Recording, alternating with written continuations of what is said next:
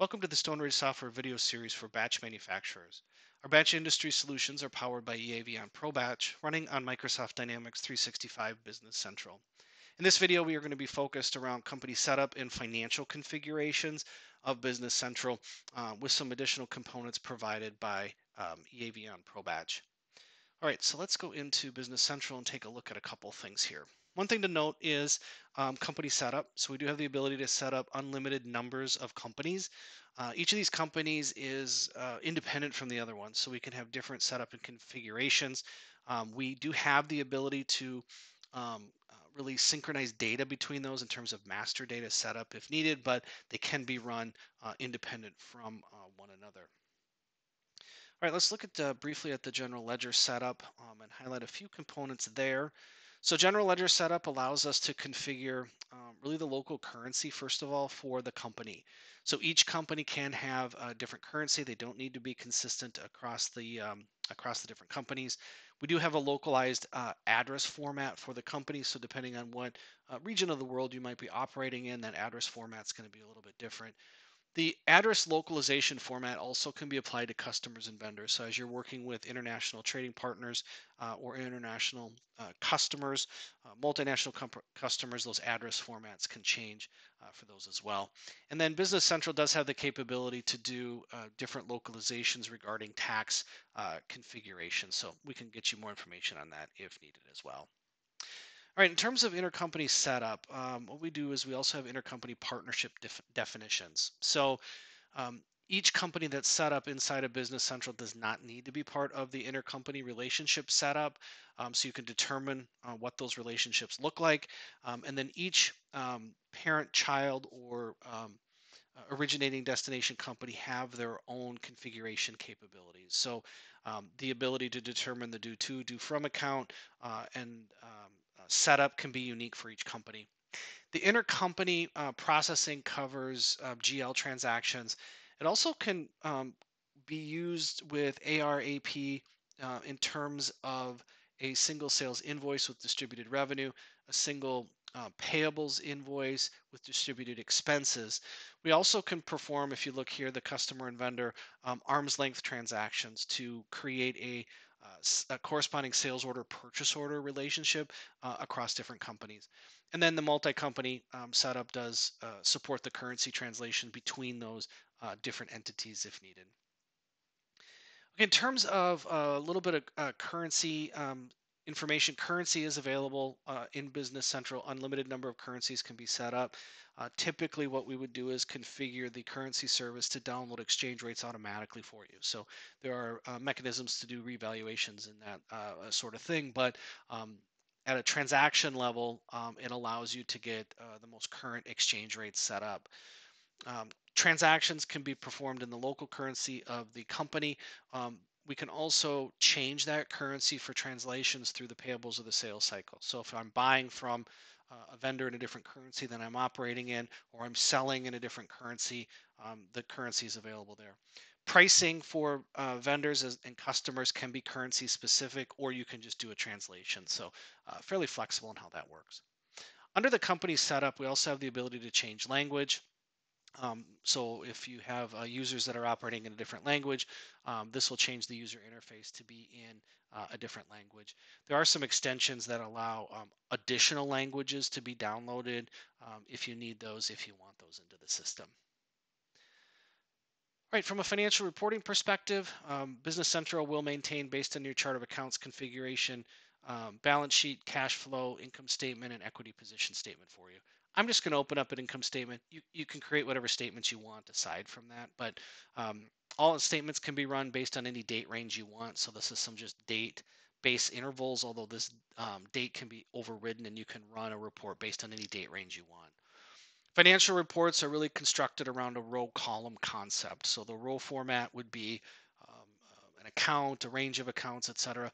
Column is a description, net change, budget variance, like you see here. We can calculate prior period, prior year, prior budgets, all that sort of information.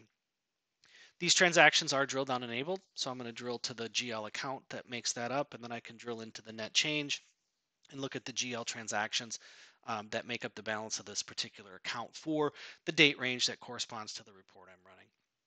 The find entries then would allow me to drill into um, the the detailed transactions, the source transactions behind these journal entries. So if I wanted the full GL transaction, if I wanted the sales invoice, if I wanted to see payments, tax information, inventory valuation information, that would all be available through the find entries transaction. So back to the source modules, if you will. We do have budgets in the system, so the supporting of multiple budgets.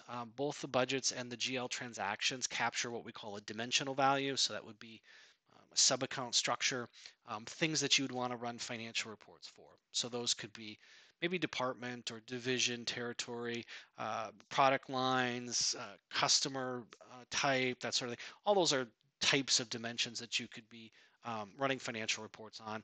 During the implementation of the system, we work with you to really determine what those dimensions are going to be. You can set up as many as you need in your organization and then run financial reports for those.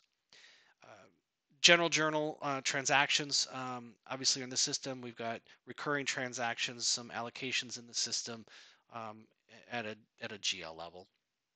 Inside of finance, we also have a fixed assets module that is integrated with purchasing and will create a depreciation entry for you as well.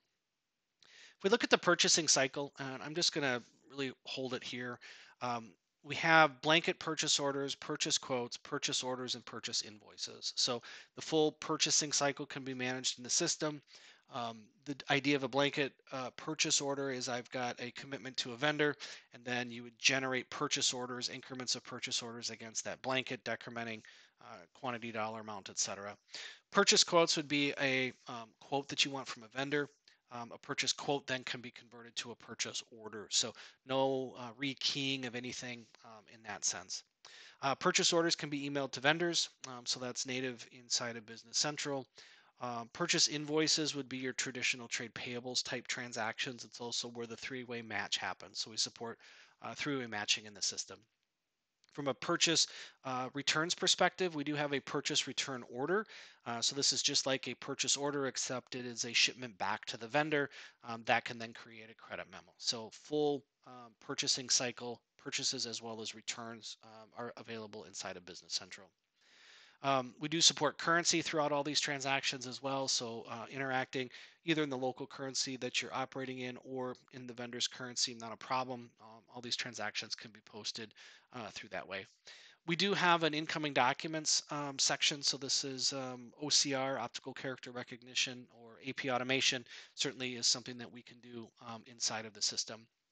We do have the ability to have authorized vendors if that's something you need. So if I've got an authorized vendor list to purchase a particular item, I can limit the vendors that I'm going to buy something from. We have the ability to do vendor lead times and vendor pricing by item. So if you want, and as I said before, that's also currency is available for that. So if you want to set up future pricing, et cetera, that can be managed inside of Business Central. And I talked about contacts as well as the ability to email out. So that's just a brief overview of the really high level in terms of the purchasing cycle. If we look at the sales cycle, it's really a mirror image. So if we start with blanket sales order, sales quote, sales order, sales invoices, same types of transactions can be created from a sales perspective. So again, a sales order can be created against a blanket. We can take a sales quote and convert that to a sales order. We do have full warehousing capabilities, sales cycle as well as the purchasing cycle. So unlimited numbers of locations. We've got directed picks, directed putaways. We've got receiving and shipping functionality on both sides of the purchasing cycle and the sales cycle. We do integrate with Dynamics 365 for sales. So we have a companion video that talks more about Dynamics 365 for sales. But in terms of integration points, with the native integration, it will integrate customers, contacts, items, pricing, as well as sales quotes and sales orders. So depending on if you wanted a quote to flow to Business Central or if you wanted a sales order to flow to Business Central, that's configurable. And then as the fulfillment is done inside of Business Central, Dynamics 365 for sales is being updated. So integrated across there for your sales team and for the sales cycle. All right, we do support sales return orders, so a full RMA process. Warehousing is enabled with a return order, so I can receive product back from my customer. This is all also integrated with the vendor return order, so I can take that product from my customer and then ship it back to the vendor, all tied together. Credit memos would just typically be just a credit against the customer's account, although those do support inventory items as well. So if you're not getting the item back from the customer physically, but you want to record that it's coming back, you could do a credit memo for that. We do have commissions calculations as well as rebates. And just like we have authorized vendors, we also have authorized customers. So if you need to maybe certify customers or only certain products are available to certain customers, et cetera, we can do an authorized customer list with our items. In terms of cash management and banking, we support unlimited numbers of banks. We do electronically integrate with the bank depending on what your bank supports. We can generate physical checks with MICR encoding out of Business Central directly. And then we do have the ability to do EFT transactions directly out of Business Central. Other file exports out of Business Central would be Positive Pay, and then we can import bank statements for bank reconciliation. Business Central does have a cash flow module. It will look at all of your AP, AR transactions. You can do scheduled expenses, receipts, and then do a cash flow forecast. Cash flow forecasting data can be integrated into the financial reporting area as well if needed. So hope that gives you a broad overview of the financial areas that do integrate with Business Central and the Avion ProBatch. System is real time, so as inventory, as manufacturing transactions are posted, they're posted through to the general ledger. So all integrated and all connected together. All right, follow us on LinkedIn to find future webinars and events. You can look at our resources page on our StoneRidge website to find links to more educational content, more videos, blog posts. And if you want to talk really to us about any topic, shoot us an email, solutions@stoneridgesoftware.com. We will find a team member to follow up with whatever question that you might have.